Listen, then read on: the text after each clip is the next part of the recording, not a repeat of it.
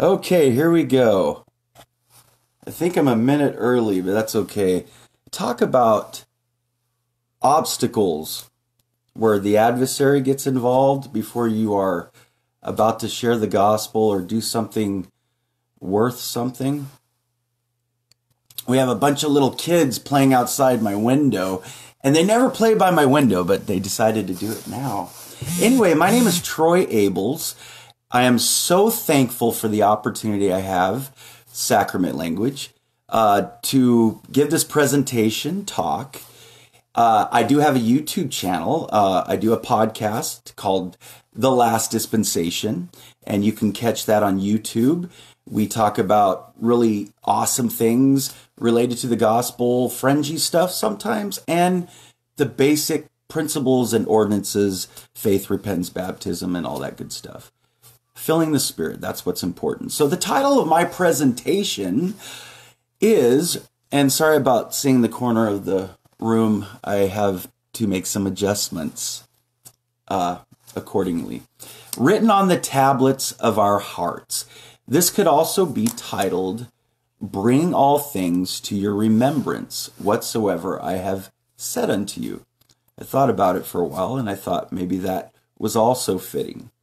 Why is it important to read the scriptures associated with the lesson and not just go directly to the lesson?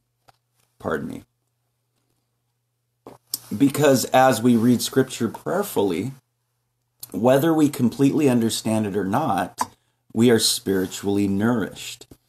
And isn't that our main objective anyway? From here we go to an apostle quote.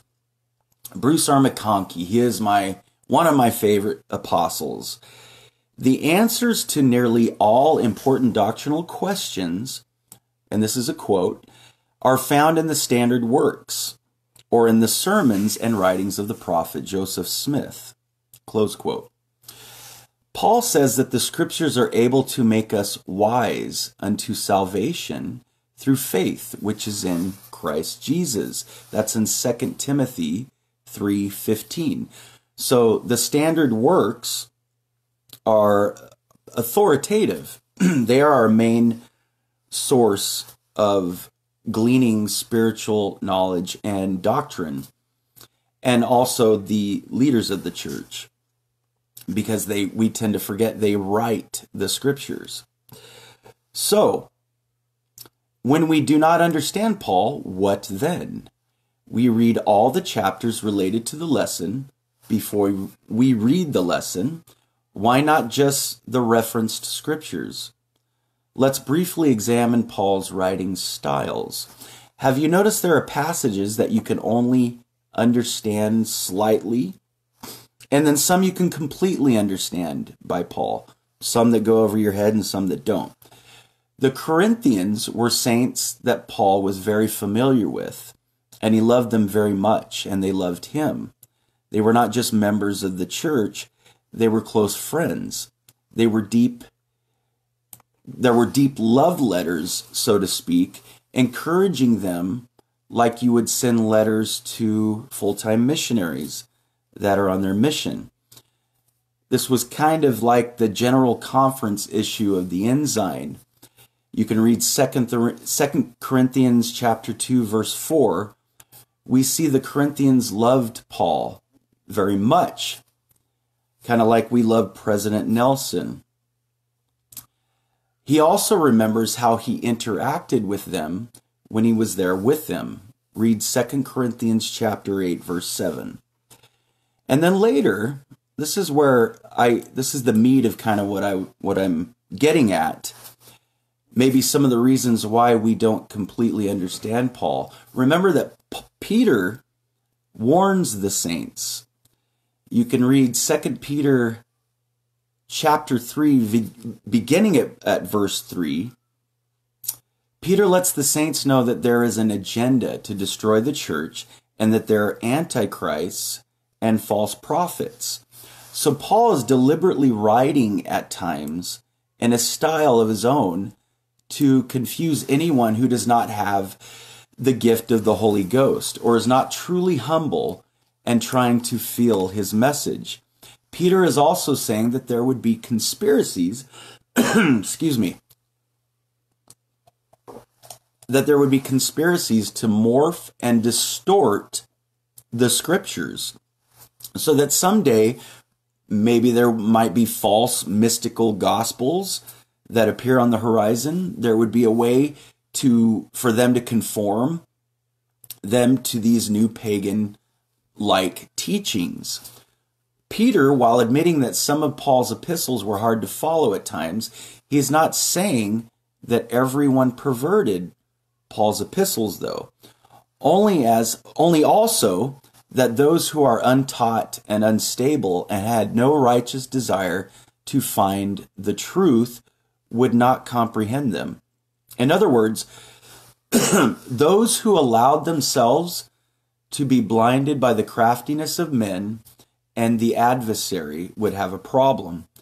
Peter then contrasts those people with the true Christians in the churches in Asia, where he was writing this warning to. The words of eternal life, could we say, confound the wise and the haughty. The false prophets and distorters of verse did not have the Holy Ghost. Peter and Paul knew this. You can read this in Romans chapter 8, 1 Corinthians chapter 2, and read Jude 1, verse 19. Some of Paul's epistles are deep and difficult to understand, but only part of them. The Corinthians knew Paul, like I said before, well, and had the Spirit strong enough to discern Paul's words. And I think that's pretty neat, how he had a relationship with them like that. 2 Timothy chapter 2, verse 15 says that to study to shew thyself approved unto God, a workman that needeth not to be ashamed, rightly dividing the word of truth.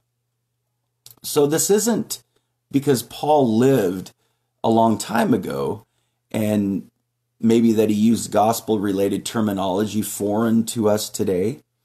It was a puzzle for the wicked and gibberish because they had not the Spirit, which required the Spirit. Without the Holy Ghost, you cannot discern the Scriptures. People will either fail to understand them or create philosophies and mingle them with Scripture. Paul and Peter are both exhorting their various stakes of Zion, or branches, or whatever you call them, to continue to endure to the end, keep the Spirit that they received at baptism, to guard against false prophets and antichrists, or those who would corrupt the gospel of Jesus Christ. So if Paul frustrates you, his words still give you power, and later can be opened up, like I said before, in the 1-minute teaser, kind of like an app, how we download an app to our phone, and then you have the option of when you want to open it up. Well, the Holy Ghost knows that information is there. Well, let's take President Benson, for example, where he said, there is a power in the Book of Mormon which will begin to flow into our lives the moment you begin a serious study of the book. Well, Isaiah is part of the Book of Mormon. Isaiah also is in the Bible. And so are the words of Paul, or any other scripture we might have a hard time figuring out.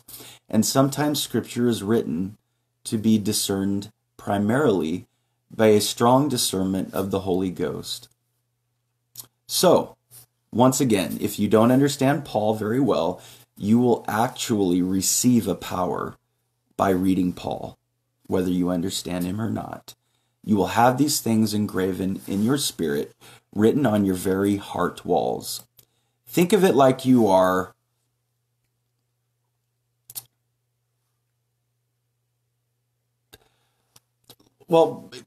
reading Isaiah. A lot of people have a hard time understanding Isaiah, but the more that you read it, and the more you read it and practice reading it by the Holy Ghost and having a prayerful heart and having the Spirit, you tend to understand it more and more by the Spirit.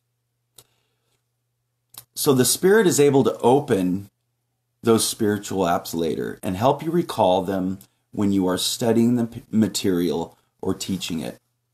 But he can't pull up anything unless you have studied it. Remember John 14:26, but the Comforter, which is the Holy Ghost, whom the Father will send in my name, he shall teach you all things, and bring all things to your remembrance, whatsoever I have said unto you. Bring all things to your remembrance, whether that is understanding we are divine sons and daughters of God, or helping us remember things we have learned to teach a principle.